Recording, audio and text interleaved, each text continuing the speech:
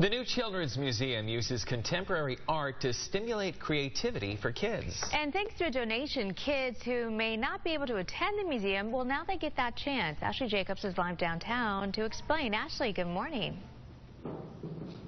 Good morning, Nichelle and Dan. We are having so much fun here this morning, and we're adults, or at least we like to think we're adults. We're all still kids at heart sometimes, so it would be a shame to think that some kids don't get the opportunity to experience this kind of environment. Carrie, what makes this museum different from most children's museums? Well, we're an arts-based children's museum, so we use contemporary art to stimulate imagination and creativity. And throughout our 3 floors, we have full-scale pieces of contemporary art installations that children can play in, on, around. I know, and just before the break, we were checking out some of the kids playing on this, and this is a great example about the unique art here that kids can really get hands-on and touch, though. Right. So this is called Orange Wee. It's part of our feast exhibition. It's all about food, but the artist was also a dancer, so this is movement-oriented, and as kids move their way through, they learn about the process of planting oranges and eating oranges and harvesting and stuff, so it's very fun.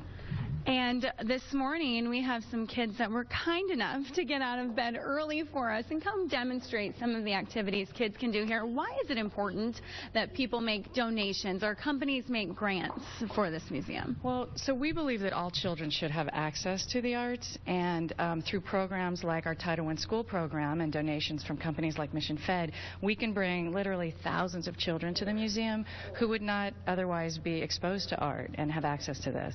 All right, great. And they're having so much fun this morning doing it. We're like on our own time zone here. You wouldn't know how early it is. Really, but I got ice cream here. Great. I know your son made a nice waffle cone.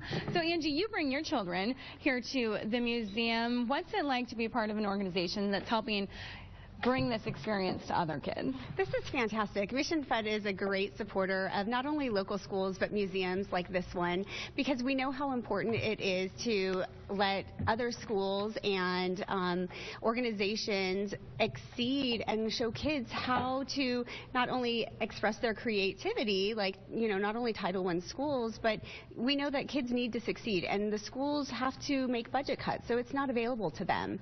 So we're allowing the grants. The foundation gave a grant to the museum to allow the schools all over San Diego to be able to bring their kids here. All right, great. Thank you so much. We're going to talk so much more about that particular grant in the next hour. But yeah, as you can see, kids are having fun as they learn this morning. So we will send it back to you with details on how you can bring your family to the museum for free if you're lucky, right, Dan and Nichelle?